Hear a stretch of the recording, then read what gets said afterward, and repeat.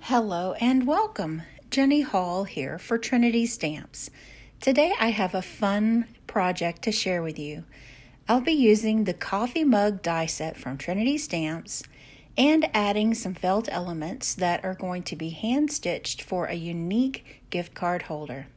I've already die cut the actual coffee mug die set, and I've used 110-pound Nina cardstock with the little coffee ellipse at the top, and I've die cut the gift card holder from the Winter Hues paper pad.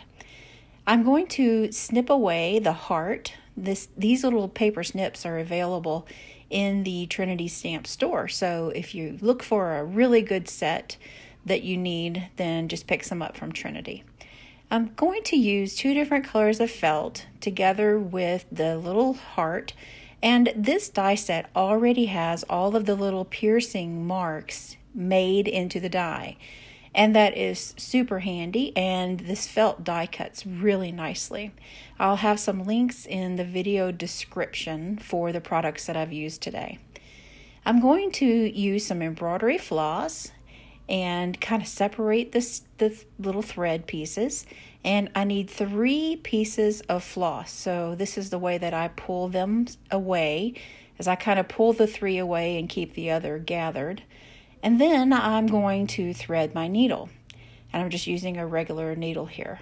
Now, I'm showing you my knot process in case you don't have one and you're new to hand stitching.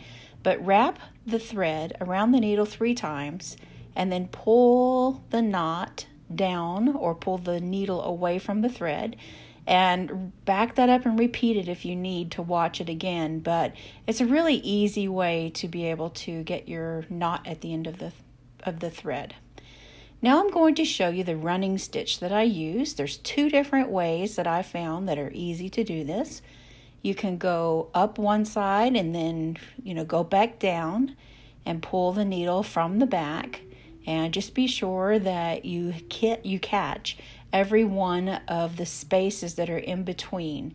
You could also skip spaces, or you could pierce the felt in a different way with your needle and make some intricate designs.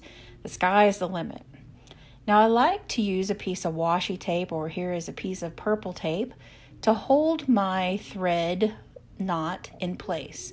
It is a knot, but I don't want the bulk to be on the outside of the heart so that it's bumpy. So I used a piece of tape to hold it in place in the middle. And then here's another way to achieve that running stitch or back stitch.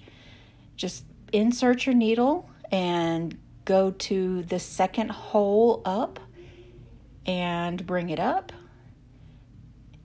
And you'll just be working from the top side. And you can see here that if you keep doing it the same way, go down the hole and then skip 2 holes to come up, then you will have a nice, beautiful stitch. So I'm going to speed the video up here and show you how quick and easy it is just to add this. Now, one thing that I find really appealing about adding a stitched element to a paper crafting project is that paper is not really soft. I mean, it's nice and smooth, but it doesn't give you a lot of those warm, fuzzy feelings except from the visual content that we put into it.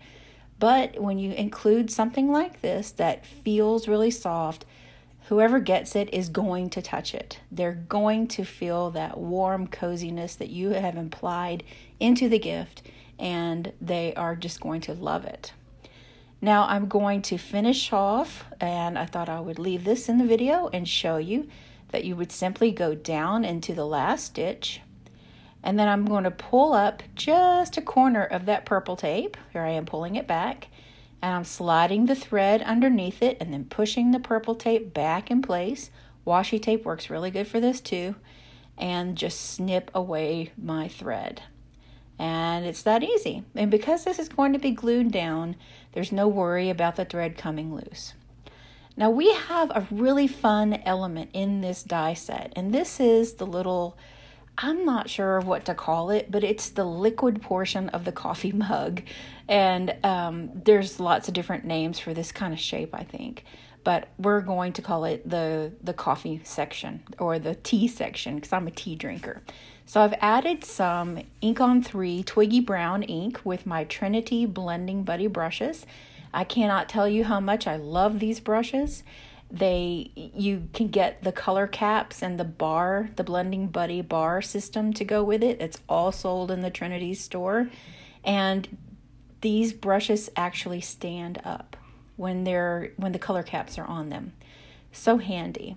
Now I'm going to use my Trinity ergonomic Teflon tool, which is another one of my favorites from Trinity. The owner of Trinity Stamps, her name is Tanisa, and she is so thoughtful in the products that she creates for everyone to use.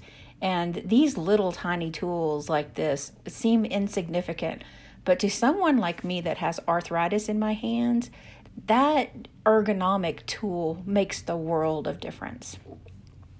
I'm going to add some more Atelier ink from Ink on 3 to just the top portion of the cup because it is for Valentine's Day.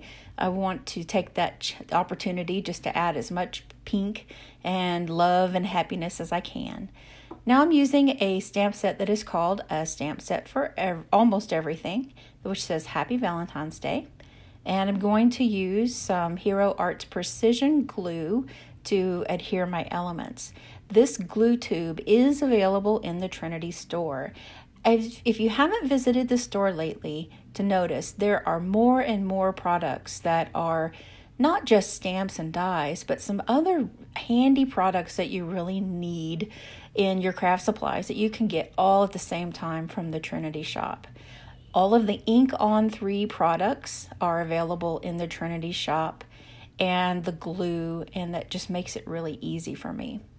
So I'm going to use that glue, and I've adhered these 2 hearts down together, and now I'm going to take the overlap area, just put a little liquid glue there, and that will be enough to hold the felt pieces down to the front of the card. It works perfectly. Now here is that gift card insert, and I'm adding glue on the back, but I'm careful not to add it where those 2 little half circle cutouts will be, because I want them to be free floating so that I can slip in my gift card. You see there how nice it works? You can make this a little more masculine and give this for a guy. It would work out really well. Thank you so much for spending time with us today on the Trinity YouTube channel. We would love it if you would subscribe to our channel, and don't forget to like. And if you want to see more from Trinity, hit the little bell to subscribe and go over to Facebook to our Trinity group. Thanks for watching.